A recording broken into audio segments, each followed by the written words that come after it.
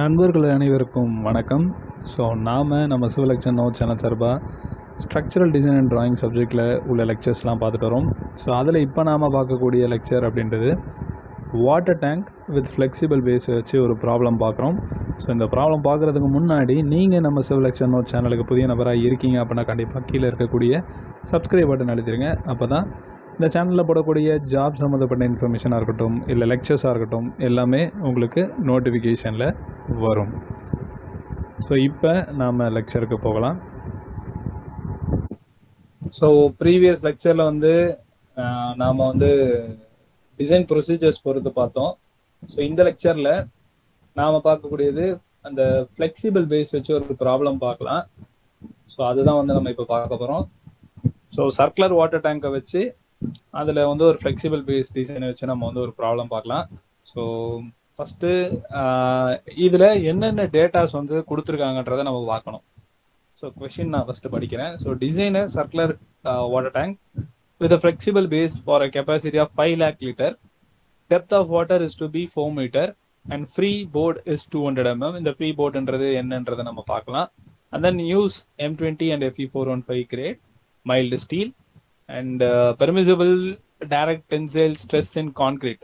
அது இங்கே கொடுத்துட்டாங்க, கொடுக்கலன்னா நீங்க எடுத்துக்கிற மாதிரி இருக்கும். And then permissible stress in steel in direct tension. அது 115 நியூட்டன் பெர் mm ஸ்கொயர். இது ஒரு கான்ஸ்டன்ட் வேல்யூன்ற மாதிரி ரிமெம்பர் பண்ணிக்கிங்க. ஏன்னா சம்டைம்ஸ் கொஸ்டின்ல கொடுப்பாங்க, இல்லை கொடுக்காமலும் இருப்பாங்க. ஸோ சிக்மா சி அப்படின்றது 1.2 அப்படின்னு ஞாபகம் வச்சுக்கோங்க. சிக்மா எஸ்டி அப்படின்றது 115 நியூட்டன் பெர் mm ஸ்கொயர் அப்படின்றத ஞாபகம் வச்சுக்கோங்க. ஓகேவா? ஸோ இது தெரியல உங்களுக்கு இது எப்படி எடுக்கணும் அப்படின்னு தெரியல அப்படின்னா, ஸோ யூ கேன் ஆல்சோ கொஸ்டின்ல கொடுக்காதப்ப சொல்றேன். ஸோ அப்போ IS 3370. ஸோ அதில் பார்ட் 2ல 7 and 8 பேஜ் நம்பர்ல இந்த வேல்யூ இருக்கும். ஸோ அதில் பார்த்து நீங்க எடுத்துக்கலாம். ஸோ இப்போ கொடுத்துருக்கக்கூடிய கிவன் டேட்டாவை நான் எழுதுறேன். ஸோ ஃப்ரீ போர்டுன்றதை நம்ம டிஸ்கஸ் பண்ணலாம். So capacity of டேங்க்ன்றது 5 lakh liters. So நான் அதை நியூமரிக்கலாகவே எழுதிக்கிறேன். ஹைட் ஆஃப் வாட்டர் டேங்க் அப்படின்றது கொடுத்துருக்காங்களா அப்படின்னு பார்த்தீங்கன்னா இங்கே கொடுத்துருக்காங்க. ஸோ 4 மீட்டர் அப்படின்னு சொல்லி கொடுத்துருக்காங்க.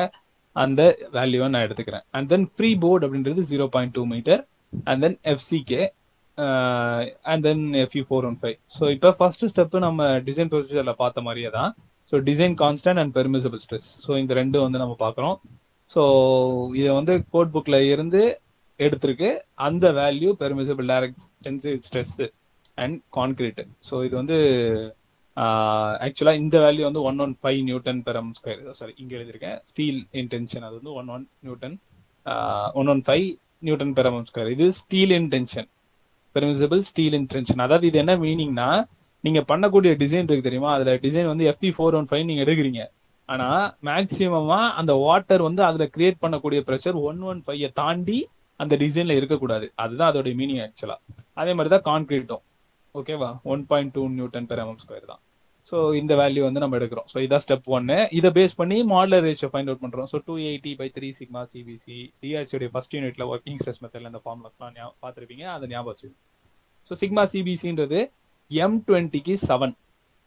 ஓகேவா?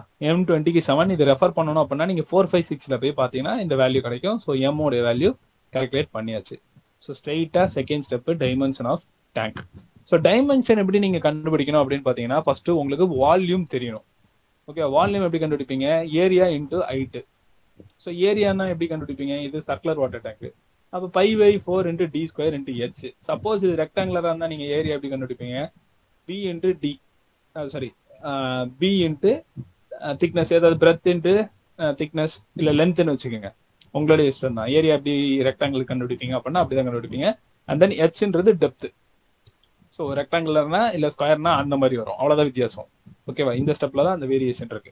ஸோ அதுக்கு அடுத்து 5 lakh liters. So 5 lakh liters அப்படின்றது இங்க நம்ம இன்டூ 10⁻3/10⁻6 அப்படின்றத நம்ம பண்றோம். ஏன்னா யூனிட் கன்வர்ஷனுக்காக பண்றோம், வேற எதுவும் இல்லை. ஸோ அதுக்கு அடுத்து உங்களுக்கான வேல்யூ மீட்டர்ல கிடைச்சிரும். ஸோ ஓவரால் உங்களுக்கு என்ன டயாமீட்டர்ல இந்த வாட்டர் டேங்க் இருக்கணும் அப்படின்றது. ஸோ 12.6 மீட்டர் டயாமீட்டர் வருது. ஸோ இப்போ ஓவரால் ஹைட் நீங்க கண்டுபிடிக்கணும். ஸோ ஹைட்ன்றது 4 மீட்டர் வாட்டர் டேங்க் அதாவது தண்ணி 4 மீட்டர் நிரம்பி இருக்கும்.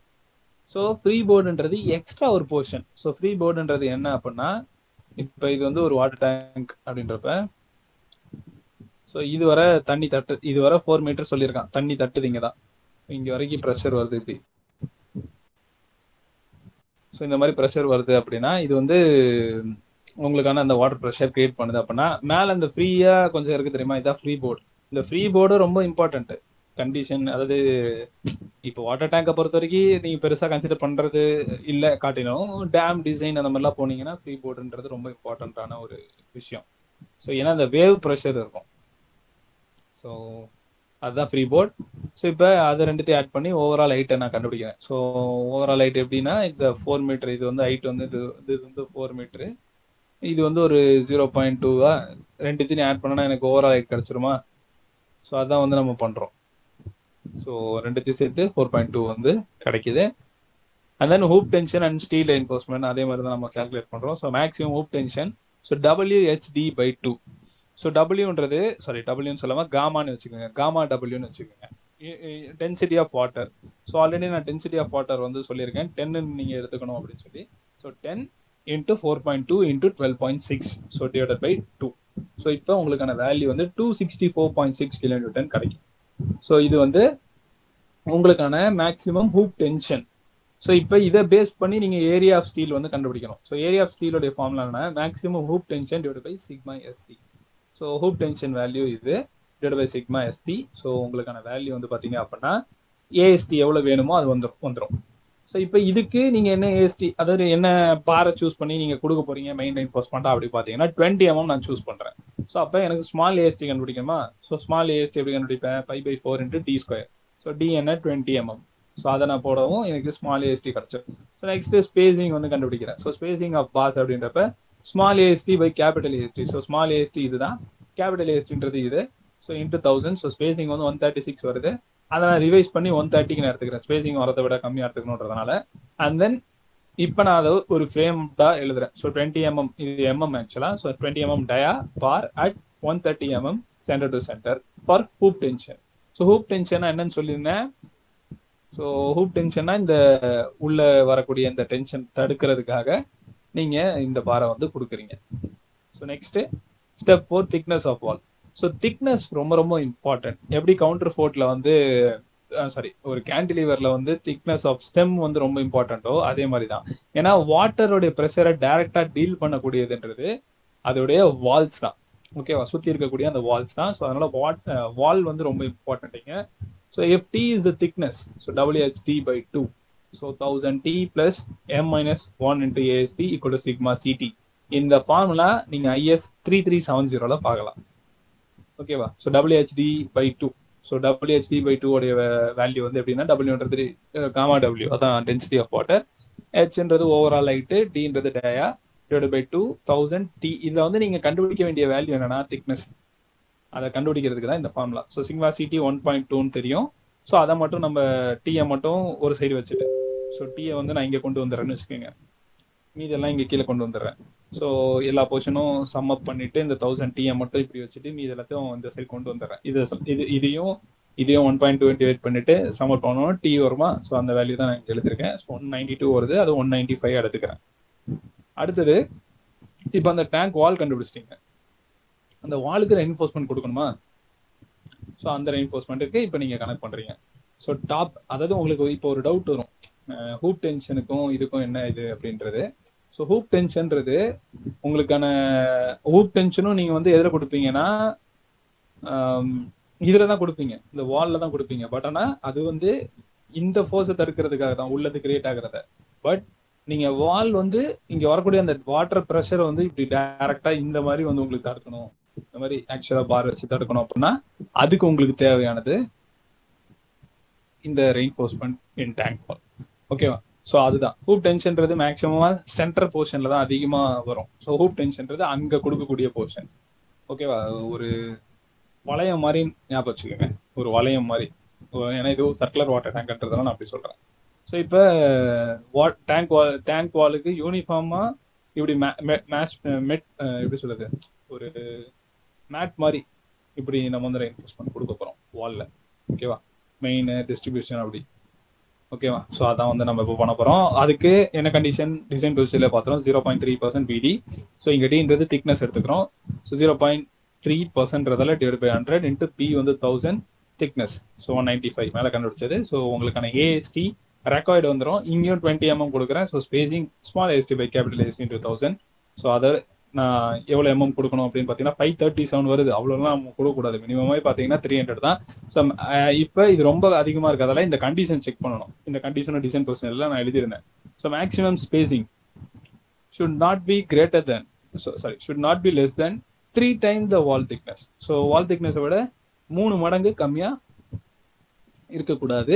ஸோ 3 இன்ட்டு 195 போட்டிங்கன்னா 585 வருது. ஸோ இங்கே வந்து உங்களுக்கான வால் திக்னஸ் வந்து 585 சென்டர் டு சென்டர் வருது. ஸோ அதே அடாப்ட் பண்ணுற மாதிரி நான் இங்கே எழுதியிருக்கேன். பட் ஆனால் எப்போவுமே it is safer to be providing the spacing of 300 mm அதுக்குள்ளே கொடுக்கறது. ஓகேவா? ஸோ அதுக்குள்ளே கொடுத்து சம்மப் பண்ணிங்கன்னா தான் பெட்டராக இருக்கும். ஓகேவா? ஸோ அதனால 585 அப்படின்றது வந்து ஒரு பாருக்கும் இன்னொரு பாருக்கும் கொடுக்கறதுன்றது அவாய்ட் பண்ணுங்க. இங்கே 300ன்றதை ஞாபகம் வச்சுக்கோங்க. ஓகேவா? So next steel reinforcement for hoop tension. இப்போ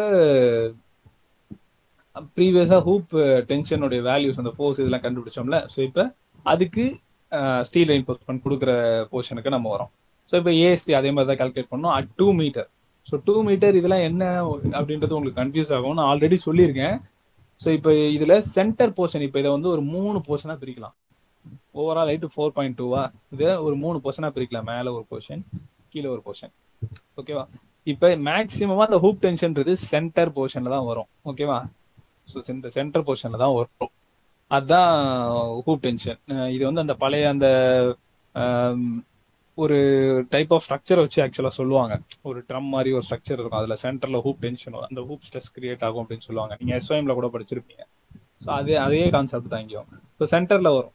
ஸோ அதனால தான் 2 மீட்டரில் நம்ம வந்து ஃபைண்ட் அவுட் பண்ணுறோம். So AST equal to WHD/2. So அந்த வேல்யூ எடுத்து ஏஎஸ்டி வந்து உங்களுக்கு மீட்டர் ஸ்கொயரில் கிடைக்குது. அது எம்எம் மாத்திரேன். இங்கே 20 mmல வச்சு ஸ்பேசிங் கண்டுபிடிக்கிறேன். ஸோ இதே தான் ப்ரீவியஸாக நம்ம என்ன பண்ணுவோமோ அதே தான். ஸோ இதுக்கு டிஸ்ட்ரிபியூஷன் ரெயின்ஃபோர்ஸ்மெண்ட் 0.3% பிடி. ஸோ இதுவும் 10 mm டிஸ்ட்ரிபியூஷன் வந்து நான் கொடுக்க போகிறேன். ஸோ ஸ்பேசிங் அதே மாதிரி அதுக்கான ஸ்பேசிங் வந்து 134.23. So provide 10 mm டயபார் at distance of 130 mm centre to centre. So இப்போ பொறுத்த வரைக்கும் டேங்கோடைய வால் எல்லாமே நம்ம கண்டுபிடிச்சாச்சு. ஸோ அடுத்த ஸ்டெப் என்ன அப்படின்னு பார்த்தீங்கன்னா ஃப்ளோர் ஸ்லாப் வந்து டிசைன் பண்ணுறது தான். ஓகேவா? அதாவது பாட்டம் ஸ்லாப். ஸோ வாட்டர் வந்து எப்படி வந்து மேலே வந்து தாங்குதோ இந்த ப்ரெஷர் கிரியேட் ஆகுதோ அதே மாதிரி தான் பாட்டம்லையும் இதே மாதிரி தான் ப்ரெஷரை வந்து கொடுத்துக்கிட்டே இருக்கும். ஸோ இந்த ப்ரெஷரை வந்து நம்ம வந்து பார்க்கணும். ஸோ அதை எப்படி நம்ம வந்து கால்குலேட் பண்ணணும் அப்படின்னா ஸோ திக்னஸ் வந்து மினிமமாக ஸ்லாபுக்கு எவ்வளோ எடுத்துப்போம்? 120 எடுப்போமா? இந்த வாட்டர் டேங்குக்கு மினிமமாக பார்த்தீங்க அப்படின்னா 150 நீங்கள் எடுத்துப்பீங்க. அண்ட் தென் இதோடைய ஏரியா ஆஃப் ஸ்டீல் இருக்கு தெரியுமா? அதுவும் வந்து ஒரு கண்டிஷன் இருக்கு. 0.3% பிடி. அதே தான் ப்ரீவியஸ் என்ன பார்த்தோமா? இங்கே டின்றது திக்னஸ் எடுத்துக்கணும். ஸோ அதுதான் போட்டு ஏஎஸ்டி நான் கால்குலேட் பண்ணுறேன். ஸோ 450 mm² வருது. ஸோ இதுக்கு நான் என்ன பண்ணுறேன்? 8 mm பாரை வந்து சூஸ் பண்ணுறேன். ஓகேவா? ஸோ 8 mm பார் சூஸ் பண்ணுறேன். ஸ்லாப் மாதிரி தானே, அதனால பார் வந்து 8, 10, 12 கொடுத்துக்கலாம். ஸோ அப்போ சூஸ் பண்ணவும் ஏன்னா இது வந்து ஆல்ரெடி கிரவுண்ட்ல வந்து ஃபிக்ஸ் ஆக போகுது. கிரவுண்ட்ல ஆல்ரெடி ஒரு ரெசிஸ்டிங் ஃபோர்ஸ் இருக்கும். அதனால வந்து பெரிய லெவல்ல வாலுக்கு நீங்க கொடுத்த மாதிரி ரெயின்ஃபோர்ஸ்மெண்ட் நீங்க கொடுக்கணுன்ற அவசியம் இல்லை. ஓகேவா? ஸோ அதனால அதாவது கொடுக்க வேண்டிய அவசியம் இல்லைன்னா டிசைனே பண்ண வேண்டான்ற மீனிங்ல நான் சொல்லலை. டிசைன் இம்பார்ட்டன்ட், பட் வால் தான் ரொம்ப இம்பார்ட்டன்ட். ஏன்னா அதை தாண்டி வெளியே போக பார்க்கும் வாட்டர்ன்றது. ஸோ அதனால அது ரொம்ப இம்பார்ட்டன்டான பொசிஷன். அதனால தான் அதோடைய அந்த டயா சூஸிங்கும் இந்த டயா சூஸிங்கும் டிஃபர் ஆகுது. ஸோ இப்போ அதே மாதிரி 8 mm சூஸ் பண்ணியிருக்கேன். அதுக்கான ஸ்பேசிங் வந்து கண்டுபிடிக்கிறேன். So small AST by capital ST. So small ஏஎஸ்டின்றது 5/4 × 8². So நம்ம சூஸ் பண்ண ரெயின்ஃபோர்ஸ்மெண்ட். ஸோ இங்கே வந்து 450 mm² வந்திருக்கு. ஆனால் நான் 225 எடுத்திருக்கேன். ஸோ இதில் வந்து உங்களுக்கு ஒரு டவுட் வரும். ஸோ இதை வந்து நீங்கள் கால்குலேட் பண்ணீங்கன்னா இந்த ஆன்சர் வந்து என்னன்றது உங்களுக்கு புரியும். ஓகேவா? ஸோ இந்த 225 அப்படின்றது. ஸோ இப்போ உங்களுக்கான வேல்யூ வந்து 220 அரௌண்டில் வருது ஸ்பேசிங். ஸோ ஸ்பேசிங் வரும் provide டயா bar of at 220 mm centre to centre in both direction. So இப்போ இதுக்கு அடுத்து நீங்கள் மேலே எல்லாமே கண்டுபிடிச்ச வேல்யூஸ் எல்லாமே எடுத்து நீங்கள் இங்கே டயக்ராம் வரைய வேண்டியதான். ஸோ இது பேஸ் ஸ்லாப்பு. ஸோ இந்த பேஸ் ஸ்லாப் வந்து தனியாக நம்ம டிசைன் பண்ணோம். ஸோ இந்த போர்ஷனில் வந்து ஒரு ரப்பர் ஒரு ரெண்டும் ஜாயின் பண்ணக்கூடிய ஒரு மீடியம் இருக்கும். ஸோ மேபி எலாஸ்டிக்கலி மெம்பராக இருக்கும். ஸோ அது வந்து ஒரு ட்ரா பண்ணிக்கோங்க. ஸோ இது வந்து நார்மலாகவே ஃப்ளெக்சிபிள் பேஸ்னா அப்படி தான் இருக்கும். ஸோ வால் வந்து இதில் ரெஸ்ட் ஆகியிருக்கு. ஸோ இதோடைய மெயின் என்ஃபோர்ஸ்மெண்ட் என்னவோ அது இந்த இதில் வரும். இது எல்லாமே distribution enforcement. So 10 mm at 130 mm centre. So இதோட thickness 195. So top portion bottom portion சொன்னா ஹூப் டென்ஷன்ல வர்றது 20 mm 250. டாப் போர்ஷன் வந்து 20 mm at 585 centre to centre. இதை நீங்க அப்படியே பாத்தீங்கன்னா கேன்டிலிவர் மாதிரி இருக்கும் இதுவுமே இந்த டயக்ராம பாத்தீங்க அப்படின்னா. ஸோ அதான் இதோடைய சென்டர் போர்ஷன் ரொம்ப இம்பார்ட்டன்ட். ஸோ அதே மாதிரி பாட்டம் போர்ஷன் கண்டுபிடிச்ச என்ஃபோர்ஸ்மெண்ட் வரைஞ்சிடணும். ஸோ ஓவரால் திக்னஸ் ஸ்லாபுக்கு வந்து 150 பார்த்தோமா. So sorry overall 150. அதுக்கடுத்து கீழே பிசிசி. ஸோ அது வந்து ஒரு 70 mm. ஸோ அதோட வந்து டிசைன் வந்து முடியுது. ஸோ